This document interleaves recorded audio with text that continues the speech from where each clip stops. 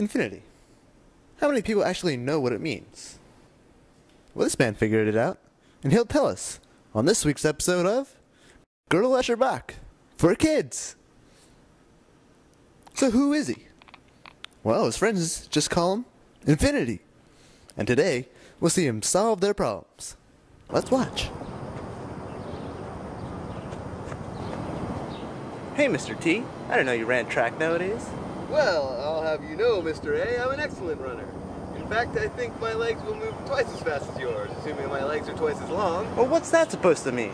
Well, it means if you give me a head start, I'm sure to win. Well, it'd have to be a huge one. Well, that's fine with me.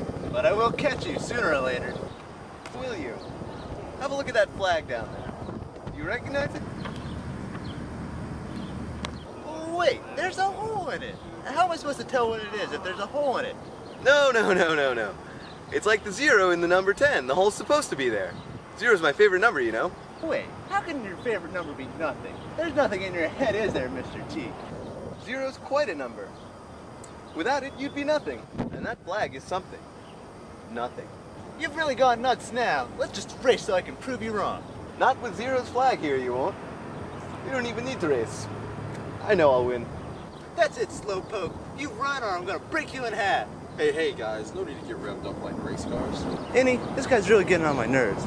He says he won't race because of the flag. Think for a second. When the flag's up, it means 0's rules are in effect. So if you two race to the 0 mark down there, you might never stop. Never stop? What do you mean? I happen to know that you always run twice as fast as Mr. T. So if you let him start halfway down the track, by the time you reach the halfway point, he'll have reached halfway to the end where he started, at the quarter mark. Then by the time you reach the quarter mark, Mr. T will have gotten halfway closer to the end again, at the 8th mark. You could do this again and again, infinitely many times in fact, but every time Mr. A catches up with Mr. T will have already moved.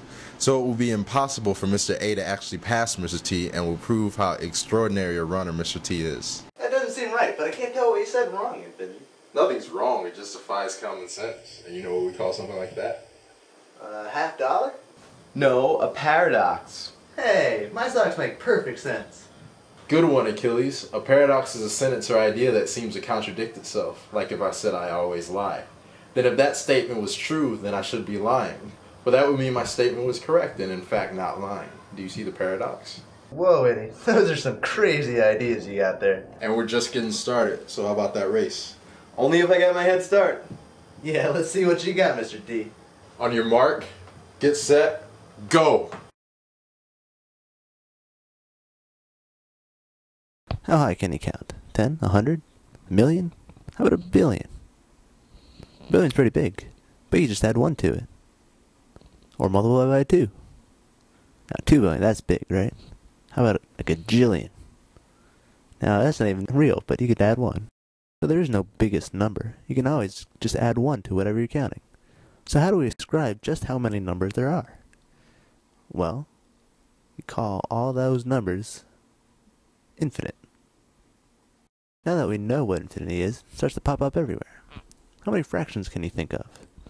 Well, between 0 and 1, there's a half, a third. How about a fourth? Wait, do you see a pattern? We're just counting up in the denominator. I could go on forever. There must be an infinite number of fractions, just between 0 and 1. So there must be an infinite amount of stuff between any 2 points, like the beginning of a race and the end of a race. I guess that's why Mr. A was having such a hard time running today. Well, looks like that's all the time we have for today. Infinity's off to spread the word and solve more problems. So until next time, kids, keep thinking.